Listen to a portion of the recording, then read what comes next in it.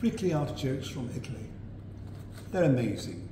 Artichokes, they're versatile, but my favourite way is to turn them and then to braise them like a stew with carrots and onions and garlic, thyme and bay leaf, and a barigoule, deglass with a bit of white wine. Add the chicken stock or veg stock or water, your choice, and then braise with the cartouche, and then finish à la minute with the basil butter.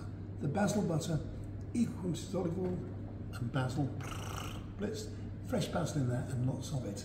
Allow it to set, and that's how you finish the artichokes. And then serve it with the fresh tomato sauce, lots of herbs, and a provençal, and a niçoise. What more do you want?